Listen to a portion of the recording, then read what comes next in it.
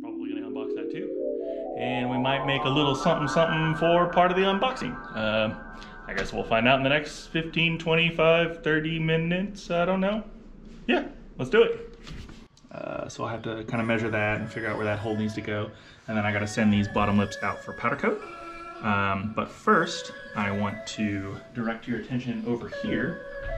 And I bought a bunch of stuff, probably spent way more than what it would have cost to just buy one somewhere else, but I felt like making my own, so why not? So I bought some rollers. These are actually like sticky glue rollers, as you can tell, but they're 12 inches wide, so I can basically work on these wheels. I bought 2 of them. I didn't open this one yet.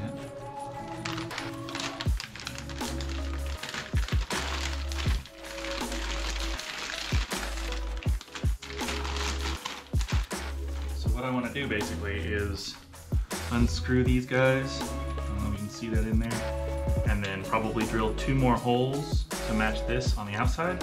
And basically just set them up on, I got a little 16 gauge sheet 1x1.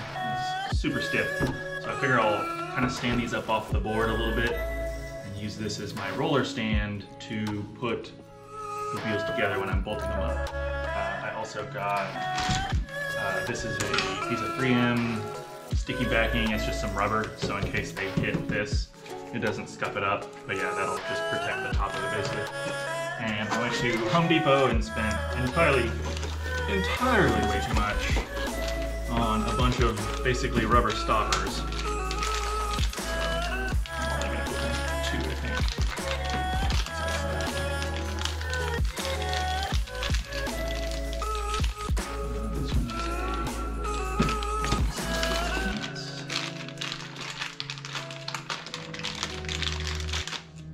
Basically what I was thinking is these will be the bottom stopper, and these will, then I'll sandwich the sheet of metal in there, run a bolt all the way through, drill a little hole, and basically bolt these on top here to stand it up off of the metal and roll the wheel. Something about like that, or a little bit further in. Run these bolts through, and hopefully that will let me, you know, the wheel will sit up off of here and I can roll it pretty smoothly. These things roll pretty well, so I think that'll work pretty nicely. So I think I'm gonna try that in this episode. Finally get to use my drill press a little bit. I got some center punches.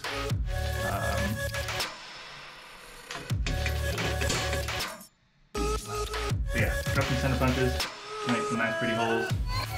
And, oh, and I got my hardware at the end of the day. All the hardware, you obviously saw it on the wheel already. All the valve stems and zinc plated M7 nuts. Yeah. Let's play with some power tools.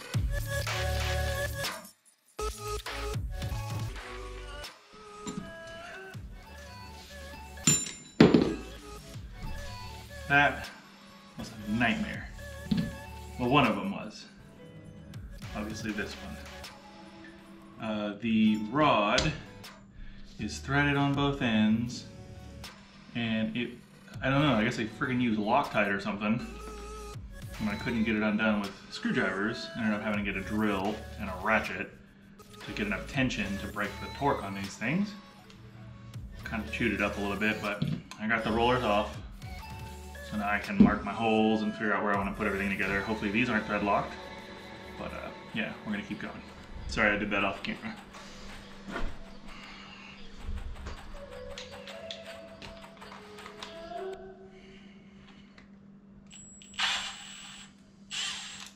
Self-tappers. Or sheet metal, I should say. Cool, 1 bracket. Need a handle.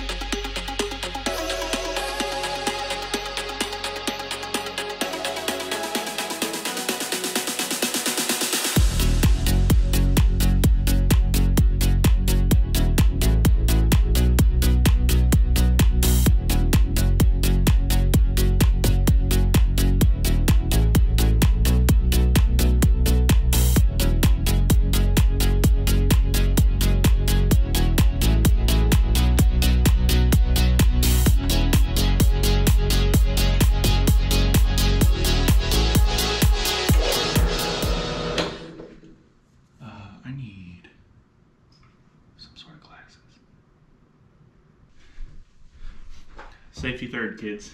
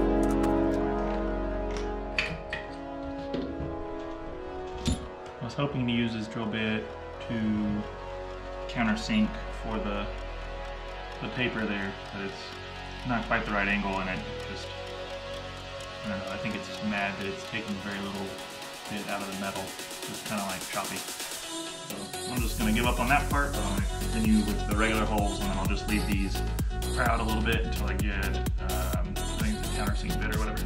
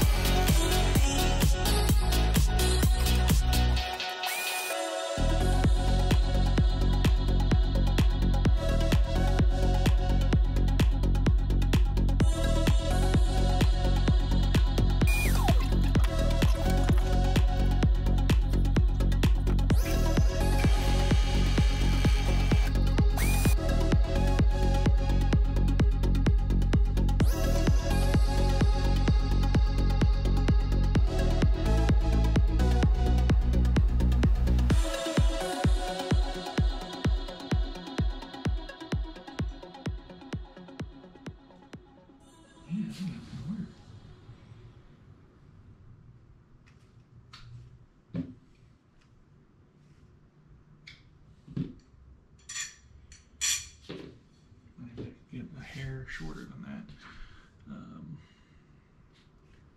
What was I about to do?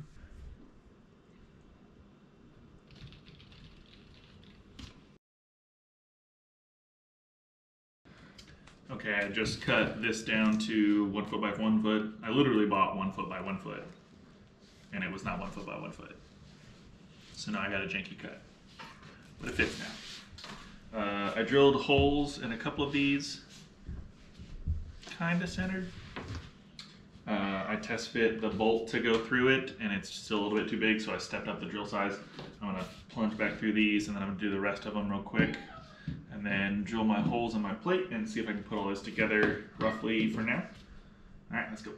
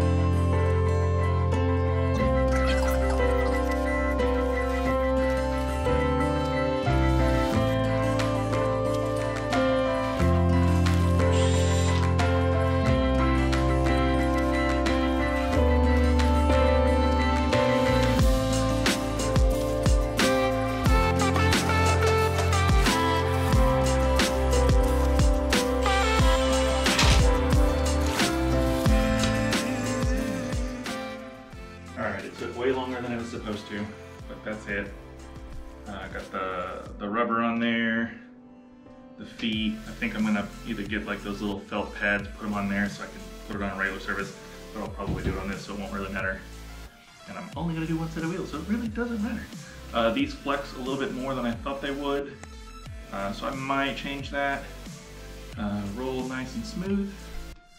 Let's see it in action.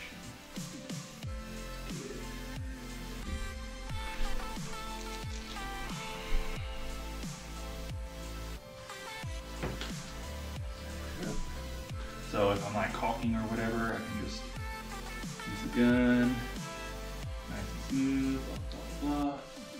When I'm bolting, nice and smooth. Yeah, that's it.